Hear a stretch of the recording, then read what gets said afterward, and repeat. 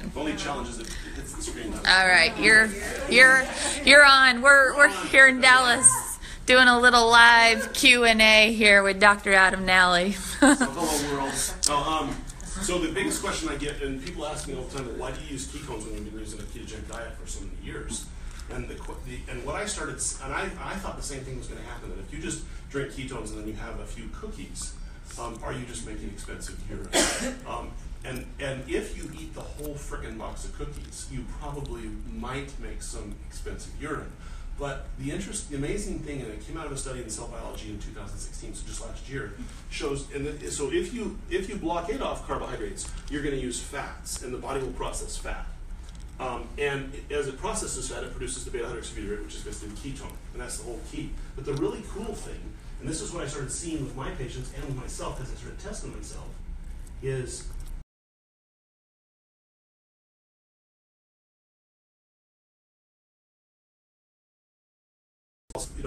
how many cookies actually stop that from happening? I don't know the answer to that. But this is the pattern that I keep seeing over and over with my patients the last year and a half. And this article actually solves that question, answers part of that question. It's a good question. It's a fabulous question. As I explain to people, it's not that we're trying to justify a carb day, if you will. No, exactly. But being like, oh, but if you happen, like, kind of like, well, if you happen to slip and that cookie falls in your mouth, it's not going to kill you. It can happen, guys. Right? Well, it can happen. Where I accidentally tripped and this macadamia nut cookie fell in my mouth. It wasn't my fault. Well, this is what I end up seeing, which is interesting because a lot of people came to me and said, well, Doc, no, I'm just drinking your ketones, and I didn't really change my diet. And they weren't really horribly insulin resistant. They didn't have any major diabetes. But they said, I'm all of a sudden less hungry and I started losing weight. And I don't understand why. Now, we know that the exogenous ketones aren't a weight loss drug, and you have to say that for Facebook and all that. But what's happening is the presence of excess ketone is actually dampening their own production of glucose, so they don't make as much. The insulin level drops, and you get less rebound cravings 3 or 4 hours later, which is the biggest issue that you sort of see. And so it naturally suppresses appetite. And so it's the presence of a higher load of ketones that does that. Now the other thing that's really cool is that people say, well, it's not going to help your brain either. But with my son, like with ADD, he drinks it and goes, holy cow, all of my staff in my front office go, are you back on medicine again? Because he's focused again and didn't really do much differently initially, but he was focused. And the reason is that there's another study, which I got in another slide, I won't show it to you, but what happens is as the level of ketone goes up, it displaces, the brain will use either glucose or it will use ketones. Now it needs a little bit of glucose to create neurotransmitters, and it has to have a small amount. But as the ketone level goes up, because it can actually get more ATP out of ketones than it can out of glucose, it will preferentially use the ketones first. So you'll get these patients with brain issues that have neurologic disease or things like that actually feel better, have more focus, are able to function better because that ketone level starts to creep up. And that's what I'm seeing clinically. And that explains it. So this at the liver explains it, and then the way it passes through the blood-brain barrier and the way the brain will preferentially use it, even in the presence of glucose, you'll actually feel better because of that. And so that's why. Because it takes the glucose longer to break down to get through the blood-brain barrier, correct? So the what ketones hit it. Yeah, longer. so the ketones hit, and they pass right through medium, what's called an MCT receptor, pass right through. The blood-brain barrier has to move glucose through.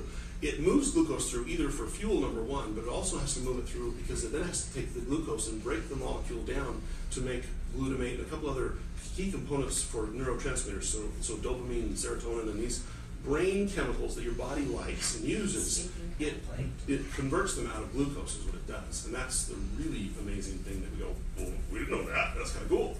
So whether you're in ketosis nutritionally, or you're adding ketones secondarily, or with lots of patients that I treat with disease when I'm doing both to try to really ramp that process up, that's how it affects it, and that's how it makes it work better, if that makes sense.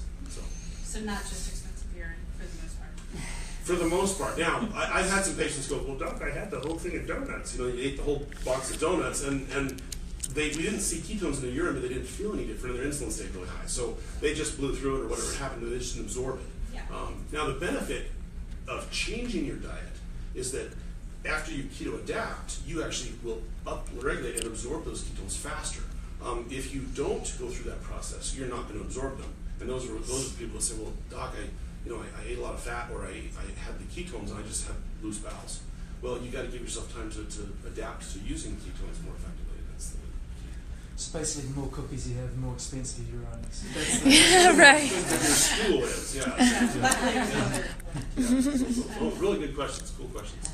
I have a question. Okay, I have a bunch of kids, like my son is a baseball player, and like they don't want to lose weight, but they need ketones, and I can't explain to people, like they're like, I don't want my kid to lose weight. So the body wants to be at a happy weight. It really does, and all those, that weight is really driven by hormones. And so let me show you another slide because I talk better with the slides. And we can really understand those slides. The whole reason I want to use these is if I get my mouse to work.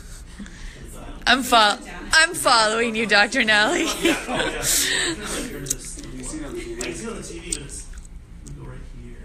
There we go. So let me click on this slide right here. So, there it is. So there are 30 different hormones that drive the process of weight gain and weight loss. If you just give ketones, people aren't going to lose weight. And in fact, if they're athletic and they're in normal weight, they're going to gain some muscle, and they may trim up to where the body wants to be at a healthy weight. But it's going to respond to these 30 hormones that are going on. It's going to respond to gut hormones. It's going to respond to the brain hormones. It's going to respond to hormones coming from the pancreas and the liver. And the ketone is both a fuel and a hormone. And that's the thing, is that what it's doing is it's saying to your body, now we're no longer in a time of plenty. There's not lots of starch around, so we're going to conserve the body's fuel, use ketones or diesel fuel essentially, and then function that way. The amazing thing about ketone is that when the body has its predominant fuel source as a ketone, it preserves muscle by increasing testosterone in males and stabilizing it in women, stabilizing estrogen in women, and then stabilizing that carnitine that you saw, which helps to balance out leucine use, which is the other really important amino acid that allows for that muscle stability. That's why bodybuilders used to eat 6 to 8 times a day, and that's why they would eat huge amounts of proteins, because they blow through that leucine so fast. Well, the ketones allow you to preserve that, and that's the really amazing thing. So they're not necessarily going to lose weight. They may trim up and they may tone up, but it really depends on what their diet is and what their activity level is. What if they don't eat right? Because kids eat like McDonald's. Like I'm fighting my kid on McDonald's, and he every day wants it. I hear you. Like, and nobody else in my house eats this but my 14-year-old.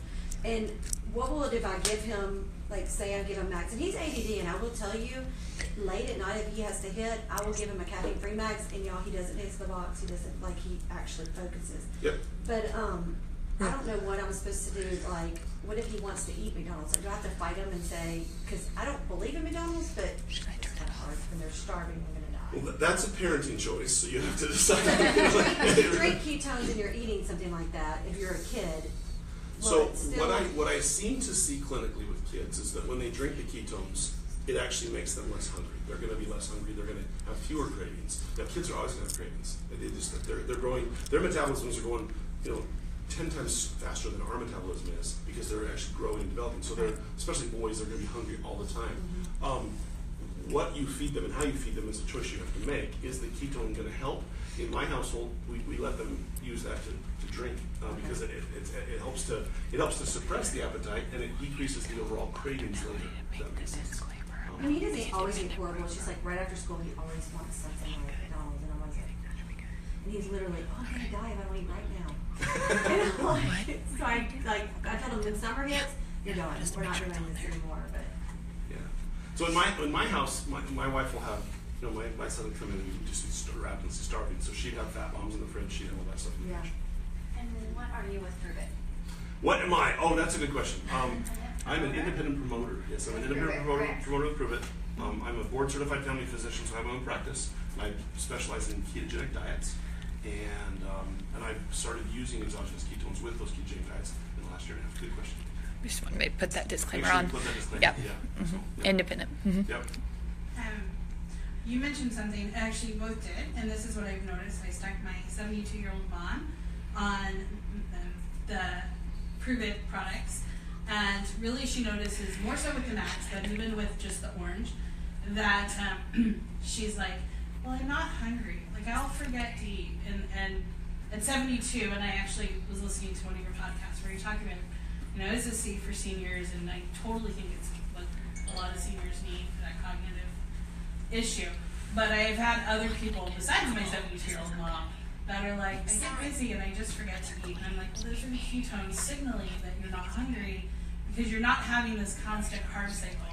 And I guess that's really what the science is starting to show us, that these are, I mean, one of the reasons their benefit is the weight loss, even if you don't do a gross keto diet, like, or jump in with both feet and go strict keto, is that they're also noticing that their hunger pains, or they're just satiated longer, I guess, is what I'm trying to say. Is So, that what we're seeing? Yeah, two things that I see which are fascinating. You know, the ketone itself stimulates the heart to actually squeeze more strongly, and then when it squeezes more strongly, it actually produces a hormone called atrial natriuretic peptide.